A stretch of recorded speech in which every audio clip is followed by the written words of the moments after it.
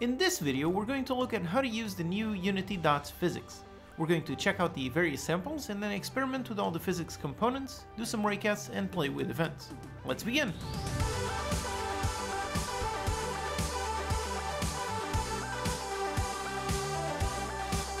Hello and welcome, I'm your Code Monkey, and this channel is all about helping you learn how to make your own games with in-depth tutorials made by a professional indie game developer. So if you find the video helpful, consider subscribing.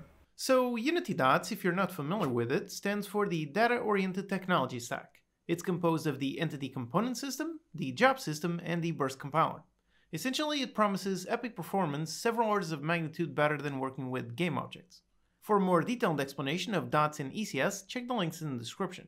Here we're going to look at the implementation of physics in Dots. So in this scene here, I have the Unity Physics package installed, as well as the Entities package.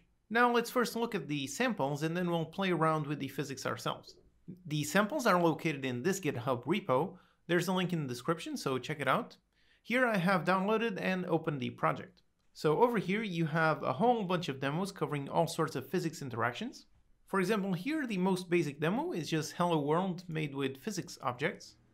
So as we run the game, there you go, the letters fall down. And then we can pick them up and drag them around. There you go, we have a bunch of physics interactions. And if we pause the game and look at the hierarchy, there you go, we have no objects in here. However, if we go into our window, analysis, and into our entity debugger, here we can see all of the various letters. And here in the inspector, you can see all of the Dots physics components. So in this case, we have the collider, we have some mass, a velocity, and damping. So as you can see, you can inspect all of these demos to see how they work. And for example, over here on the last one, we have one of the most complex ones. Here it is, we have some cars and a bunch of objects. So over here you can see a bunch of physics interactions. So we have a car and all of them working with physics on the wheels. Then you can see the antennas, which look very springy. Over here on this car you can see the joints and hinges on the doors. And you can also see the box staying inside. So as I move and I stop, and there you go. And again, all of this is using the Dots physics package.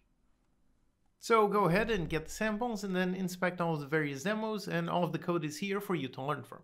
This video is made possible thanks to these awesome supporters. Go to patreon.com/unitycodemonkey to get some perks and help keep the videos free for everyone. Okay, so now that we've looked at the samples, let's play around with it. Here we are in an empty scene. Now we want to make a very simple test. Let's make a ball bounce up and down.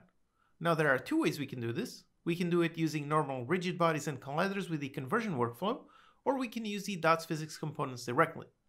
Let's first use normal rigid bodies. So we do exactly like we've always done. So over here we create a new cube. So let's stretch it out to make it our floor.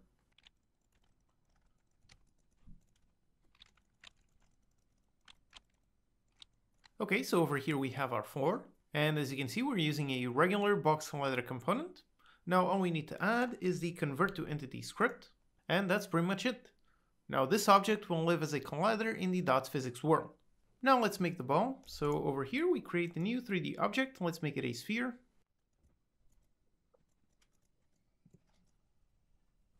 And again, it already contains a sphere collider. Now in order to make it fall down, all we need to do is add a regular rigid body component. Make sure that gravity is enabled so it falls down. And again, all we need to do is add the convert to entity script. Alright, so that's pretty much it. We set it up exactly the same way as we did with normal game objects. The only difference is we add the convert to entity script. Let's test. And yep, there you go, our sphere fell down. So here we built everything exactly the same as we've always done with the usual components, and just by adding the convert to entity script, all the things get converted into Dots physics entities. So we can pause and look, and yep, we don't have anything on our game scene, and we have our entities over here in the entity debugger. Okay, so now let's use the Dots physics components directly. So let's duplicate this and put it on the side.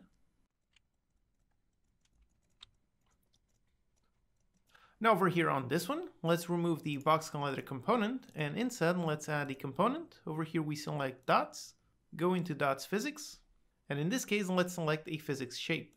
Now this component essentially merges all of the various colliders, so you have a single shape component type, and over here you select the actual shape. So in this case we want it to be a box, okay. And again, make sure you have the convert to entity component, and that's it. Now for the ball, let's duplicate our sphere, put it on the side. And again, get rid of the sphere collider as well as the rigid body. And now let's add a new component. Go into dots, physics, and first we add the physics shape. In this case, we want a sphere. There you go, you can see the gizmo, okay. And then let's also add a dots, physics. In this case, let's add a physics body. So this is the equivalent for the rigid body. And as you can see, it looks pretty much the same. And again, make sure that it has the convert to entity script. Okay, so that's it for our setup. Over here we have normal components, and over here using the dots physics components directly. Let's test. And yep, both objects fell down with gravity. We have one working with normal components in the conversion workflow, and one working directly with the dots physics components. Awesome. Now let's make them bounce. Over here on the dots physics object, in the physics shape, you can see a field for the restitution. So if we set it to 1 and keep the maximum, then this object will not lose any energy. So let's drag to 1 and test.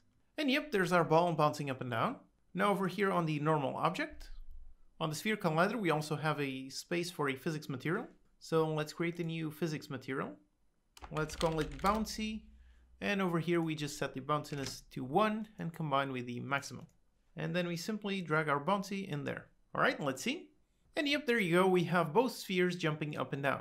So one is using normal components and one using dots physics components. Awesome. Now, since we're working with dots physics, that means we're working with the entity component system world. So again, you can see that we're not using game objects. And over here on the entity debugger, we can see all of our various entities. And you can see that both the one that we created with the dots physics components and the one that we created with the normal physics components, both of them have the exact same ECS components. So this is the conversion workflow in action. Now you can find all of the physics components in the package manual. As it says in there, we have all of these components that are added depending on if they are needed or not. So if a body does not move, like the floor, it does not have the physics velocity component. So over here, if I select the cube, there you go, you can look in here and you can see that it has the physics collider and nothing else. But if we select the sphere, and there you go, you can see that it has the physics collider, mass, velocity, and damping. This is another way that we can keep our code nice and performant, since it will only have exactly the components that it needs and no more. Alright, now let's write some code to interact with it. Over here, let's make a new C# script. Call this our ball jump system. Now in here, let's get rid of the normal mono behavior things. Instead, we're going to be using unity.entities. And we're going to make this a component system. Alright, now here let's do a simple entities.forEach cycle. And let's cycle through all of the entities with a physics velocity component.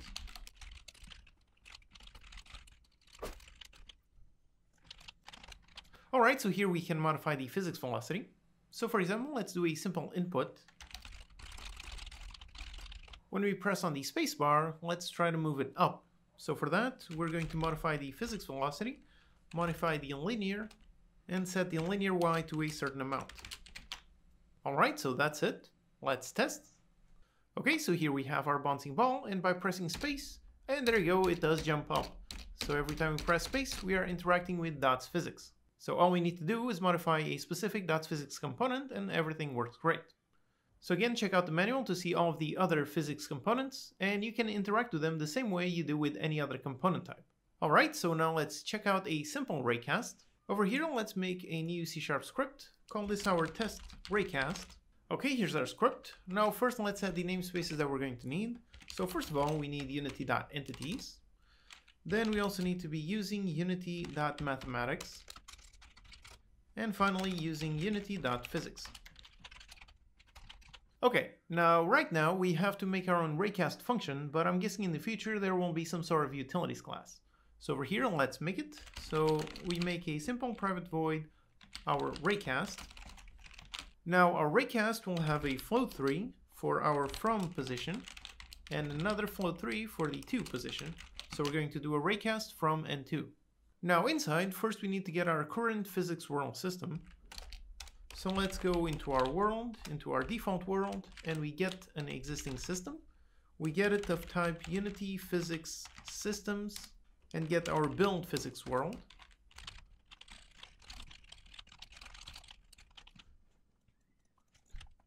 Now inside the build physics world, we can access the actual physics world and then the collision world. Okay, and now we can use our collision world and use the function castRay. Now over here, as you can see, we require a Raycast input and it outputs a Raycast hit. So first, the Raycast hit is very simple. So we make a new Raycast hit.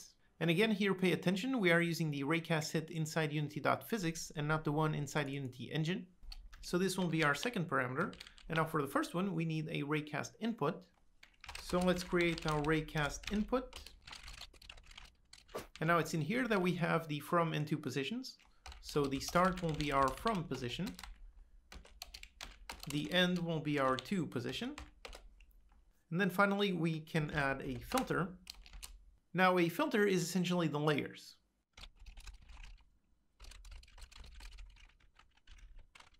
So here in the filter, we have three fields. First of all, the belongs to, and we're going to say that this ray belongs to all layers. So in here, we're essentially going to negate a 0. If you're not familiar with the tilde character, this is a bit operation not. So we're doing not 0, which means we end up with all the bits set to 1. I've made a video covering collisions, LayerMasks, and Bitwise operators, so check that out to learn more. So here we're saying that this Raycast belongs to all the layers, and we want it to collide with all the layers. And finally, group index, which is just another way of filtering collisions by overriding the bitmasks. So for now, let's leave it at 0. Alright, so here we have all the information inside of our Raycast input. Essentially, we just have the from and to. So we use this in our function. So we pass in the Raycast input and then out for our Raycast hit. And this one, as you can see, it returns a boolean. So it returns true if we hit something and false if not. So if. So here we know that we hit something, and now we can actually get the entity that we hit. So we can access the Raycast hit. And inside we have the rigid body index field. So here, as you can see, this field is an int. So this is the index of our rigid body. And now we can access the entity that refers to this rigid body by using our build physics world. To access our physics world, then we access the bodies, which as you can see is a native slice of rigid body, and we use this as our index. So with this, we have a rigid body, and then we can access the entity. Alright, so this is the entity that we hit with our Raycast. And now let's simply modify this one to return an entity, and then we return this. And if we do not hit anything, then return entity.null. Okay, so here we have our Raycast function. We grab a from and a to, we do a cast ray, and we get our hit entity. Alright, so now let's test this out. Let's use a simple normal update.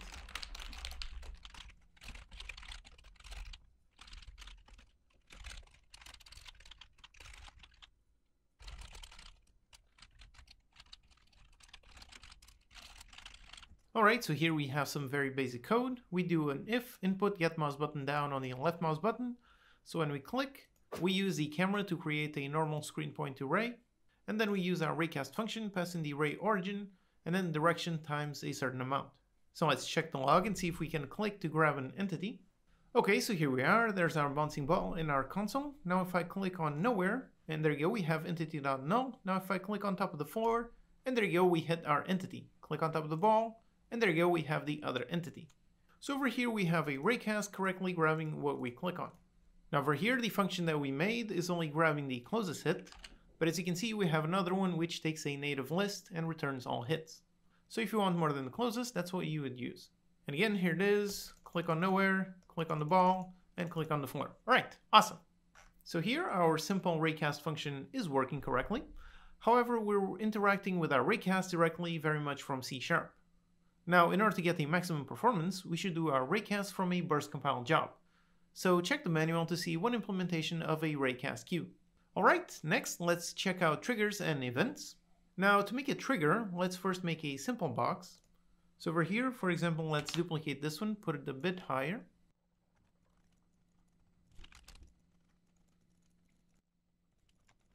Okay, so over here we have the normal floor and then this second box. Let's call this our trigger. And now in here on the physics shape, just like we have on a normal collider, over here we have is trigger. So we simply click this and set it to true. Alright, so that's pretty much it. Now we want to make it so that when the ball touches the trigger, we're going to make it automatically jump up. Alright, so let's make our script. Let's make it something and call it test triggers. Now the way that we handle our triggers is with a job. So first let's make this a job component system.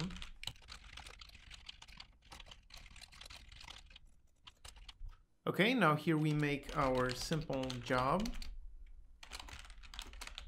And in order to work with triggers, we need to implement iTriggerEvents job. So this is the interface that we need to implement. So we have our execute function, which takes a trigger event object, and we can inspect this. And over here, you can see that we have our entity pair, collider, and body index. And inside the entity pair, we just have an entity A and B. So this is a trigger between two objects interacting. Okay, so now here when we get a trigger event, let's push the entity up like we did when pressing space. Now the way we modify components from the entities involved in this trigger is we need to have a component data from entity of type physics velocity. And then here first we check if has a component using our trigger event.entities.entity A. So if the entity A has a physics velocity component, then we want to modify it and jump it up.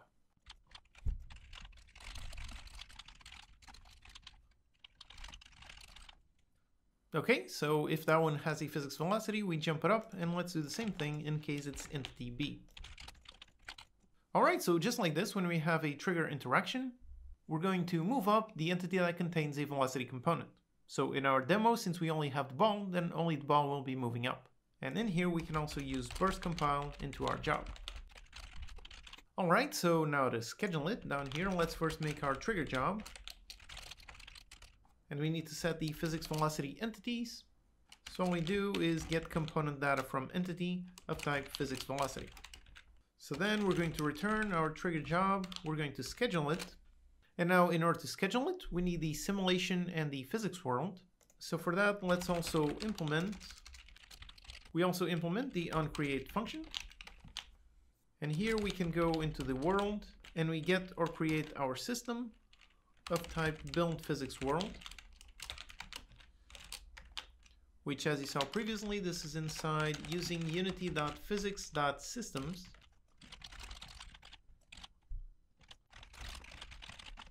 So with our build physics world, we can use the second parameter, which is our physics world. Then the third one is the normal input dependencies. And now for the first one, it's the simulation. And the simulation, we get the step physics world. And we use the step physics world.simulation. Alright, so here we have everything necessary. We instantiate our new job. We pass in the components that we're going to need. So we access those, and if the entity has a component of type physics velocity, then we're going to move it up. And then we simply schedule and run our job. Alright, so let's test. And yep, there you go, there's the ball. As soon as it touches the trigger, it starts going up. So there you go, it's not touching down here at all. So we can pause, and over here use our camera. And there you go, yep, the ball, as soon as it touches the trigger, it goes up, it no longer touches the floor. So just like this, we have implemented our simple triggers. So all it takes is essentially making a job which implements iTriggerEvent jobs. Then in here, you can use the trigger event to access the entities involved in that interaction and do whatever you want with them. Now over here on the physics sample project, you can go into setup, and over here you have events. And then for example, let's open the portals. There you go, it's this scene, so let's play it out. And yep, over here you can see a different scenario. So the balls come in, they hit, and they get teleported and moved around, and all of it is working using triggers. Another demo is here, which essentially has two triggers that are inverting the gravity. And here in the code, you can see a more robust implementation of the triggers. So you have a job still implementing iTriggerEvents job. Then you grab the entity A and B. You try to see if they have the component that you're trying to modify. So over here, it's ignoring triggers overlapping other triggers. Then also ignoring overlapping static bodies. And then down here, doing all of the modifications. So just like this, we have our triggers working. Now, one more thing you may have heard about is the collaboration with Havoc. So essentially you have two possible physics engines. You have Unity Physics and Havoc Physics. Now in terms of making your game, there's no difference. They both use the exact same components. So in order to change them, you'll literally just have a drop-down menu. So here on the scene, there's already a game object that contains a physics step component. And using it over here, you have the simulation type.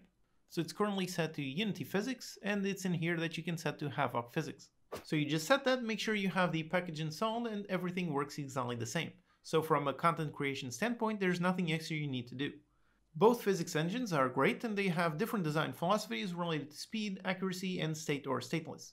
The main difference is Unity Physics is free, whereas Havoc is paid for. However, right now there's a free trial so you can play around with it. Here in the Physics tab, you can also see, for example, you can modify the gravity. So instead of having it pull down at 9.81 units, let's pull it up. And there you go, just like that, all of a sudden everything is floating. Now there's still a lot more to physics, like joints, hinges, collider casts, and a lot more. I want to keep this video as a simple beginner introduction, so I will leave it here for now, but I will be covering Unity Dots Physics more in the future. So let me know specifically what you'd like to see regarding Dots Physics. If you want to explore it for yourself, then check out the physics package manual along with the samples included. This video is made possible thanks to these awesome supporters. Go to patreon.com/unitycodemonkey to get some perks and help keep the videos free for everyone. As always, you can download the project files and utilities from unitycodemonkey.com. Subscribe to the channel for more Unity tutorials, post any questions you have in the comments, and I'll see you next time.